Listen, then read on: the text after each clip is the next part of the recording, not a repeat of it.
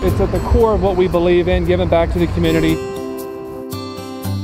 At 12 o'clock today, once they blow the whistle, we'll be jumping into the frigid waters of the Chesapeake Bay. They're here to help to support and benefit Special Olympics Maryland athletes like me. I'm Lieutenant Rob Conley with the Maryland State Police. I am Sergeant Snyder with the Anne Arundel County Police. Detective Chuck Bielfeld from the Annapolis City Police Department, and I'm jumping into the freezing Chesapeake Bay to raise money for the athletes of Special Olympics.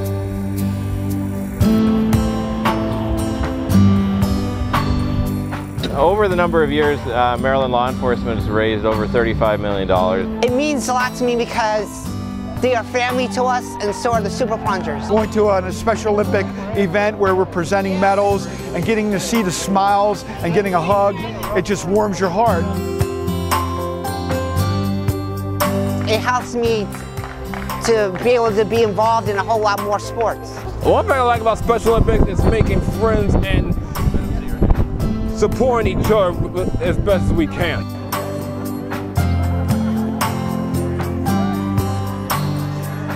And I want to thank all of the local, state, and federal law enforcement officers, the EMS, first responders, everybody that's here today.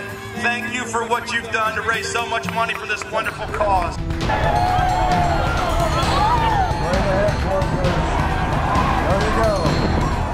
It feels like that is like Antarctica in there. When you get to your knees, you don't feel your feet no more. When you get to your waist, you don't feel your legs anymore.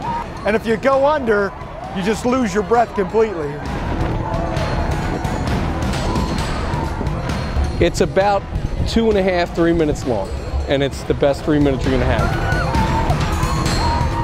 You get in the water, it's cold, no big deal. You laugh, you get out, you did something good. I want to thank everybody for all their support throughout the years, and I hope y'all have fun plunging.